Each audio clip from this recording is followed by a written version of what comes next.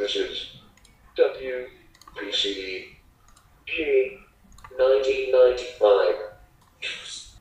Broadcasting live from computer number 1, San Diego, California. Hello and welcome to WPCG 1995 News. Computer number 2 couldn't access because of battery charging problems. So we decided to make it for us. Hey, I heard this set was remodeling. Anyways, into the news. Say goodbye to high fees banks, folks. As today we saved today's says, a recent decision by Chase to discontinue fees for small overdrafts may signal big banks are having a change of heart about their fee policies. The decision comes on the heels of a class action lawsuit against multiple banks regarding how those institutions process transactions. In addition, a government agency is continuing its investigation into overdraft fees. Overdraft fees under microscope. The case against bank overdraft fees has been steadily growing during the past several years. In 2009, consumers filed a class action lawsuit in Florida against 38 banks. At issue was how the banks processed transactions at the end of the day.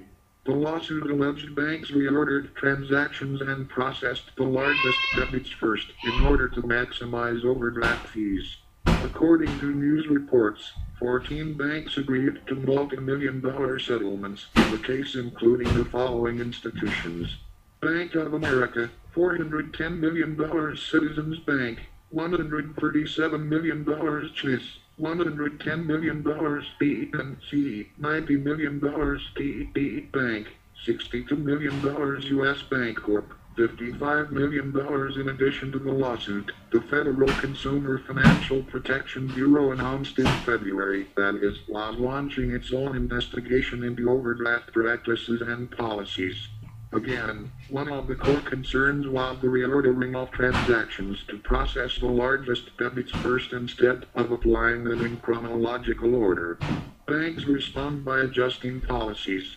As part of its settlement, Chase agreed not to charge overdraft fees for small transactions of less than $5 beginning on July 22, 2012. The bank will also not process most transactions in chronological order. While Chase is the largest bank to waive some overdraft fees, it is not the first. SunTrust also waives fees when the overdraft is less than $5. Other banks are taking a different approach to their overdraft fees. Huntington, a regional bank operating in 6 Midwest states, rolled out what it calls asterisk-free checking. Under its checking policy, customers who overdraft their account can waive any fees by making a deposit the next day to bring their balance positive. As government regulations have limited bank profits from merchants' late fees, overdraft fees appear to have become more important to financial institutions' bottom lines. According to independent financial research firm Moelis Services, American consumers paid an estimated $29.5 billion in overdraft fees in 2011. A recent report from the Pew Charitable Trusts found the median bank fee is $35. While banks may be profiting from overdraft fees, the recent legal and government action indicates there may be limits to how deep financial institutions can get into their customers' pockets. The new Chase policy could mark the beginning of a trend, as banks seek to walk the fine line between pleasing customers and regulators, while also satisfying their shareholders. Read more http://community.nasdaq.com/news 2012 7 banks respond to pressure on overdraft fees. Asks STORYIT equals 154,135 number X22.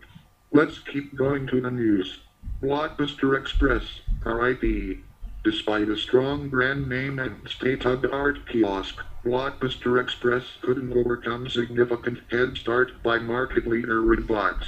With the June 25th closing of Coinster's $100 million acquisition of NCR Corp.'s entertainment division, D.B.A., Blockbuster Express The curtain has closed in a kiosk vendor some thought could push market leader Redbox.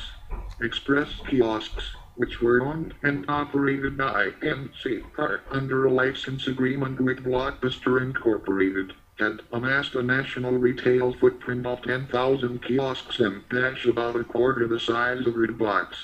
The kiosks adorned in Blockbuster blue and yellow featured a 20-inch high-definition screen playing trailers and could be upgraded for digital distribution in micro drives.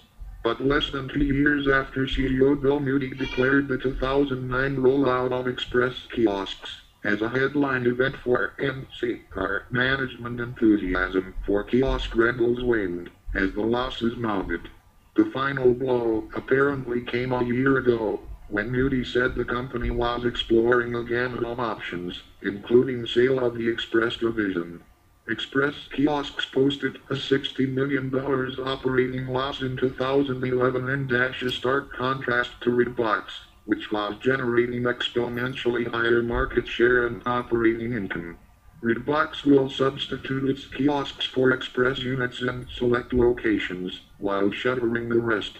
I think NCR just felt being an entertainment retailer was not their core business, and they preferred to sell the property to a true entertainment retailer, Redbox, said Bill Luria, managing director of equity research with Wedbush Securities in Los Angeles.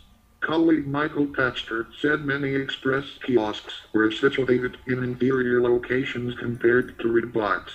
For example, at a Ralph's supermarket in Rancho Santa Margarita, California, a busy Redbox kiosk is located inside the store by the checkout aisles.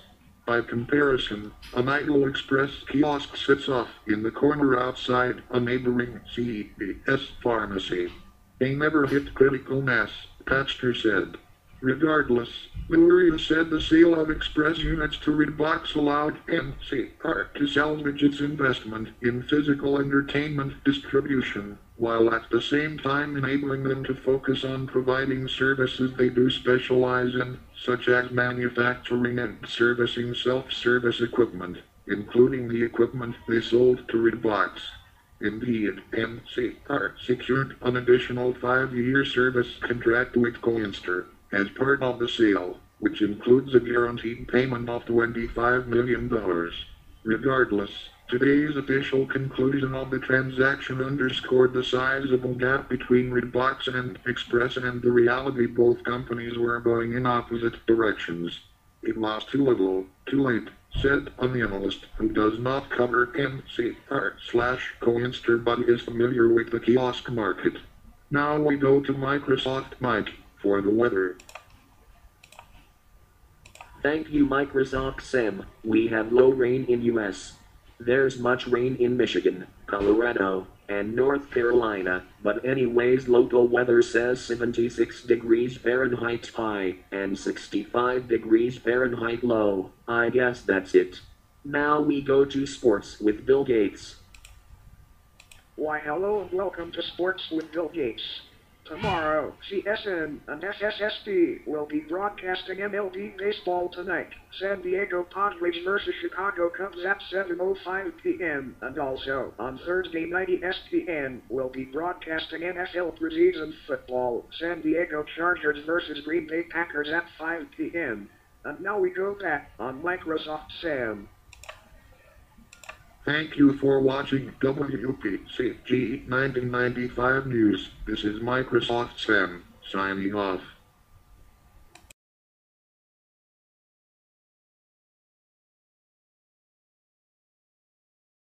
And that concludes our broadcasting day.